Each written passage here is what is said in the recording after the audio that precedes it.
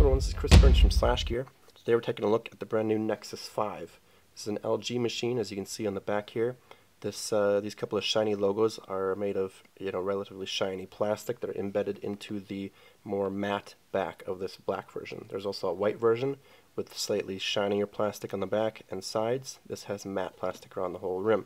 Otherwise, the two devices are identical. On the back, you also have an 8 megapixel camera with optical image stabilization. You have a single LED flash. At the bottom, you have two speaker grills, which have two speakers inside. You have a micro USB port there as well for data transfer, as well as powering the device up. On the left side, you have a volume.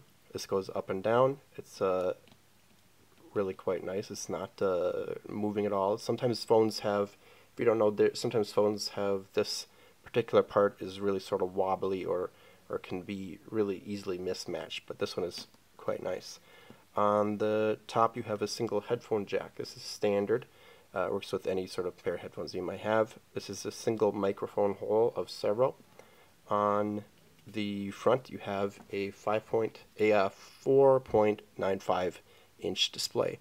This works with IPS LCD technology, so it's extremely bright and extremely sharp because it has 1080p resolution. That's 1920 pixels up and down and 1080 across, which makes this having 445 pixels per inch.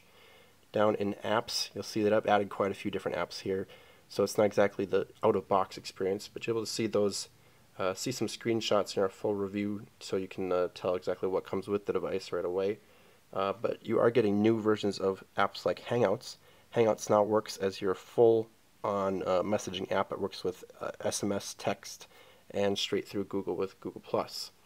You also have elements that you did not have with previous versions of this software, including Tap and Pay. That means you can work with NFC to tap to pay with your Google Play account from any carrier. Doesn't matter because it's integrated in the software. You also have printing abilities with Cloud Print as well as HP Print. Also under the hood, you have a Qualcomm Snapdragon 800 quad-core processor. This means that you have one of the most powerful processors in the world today.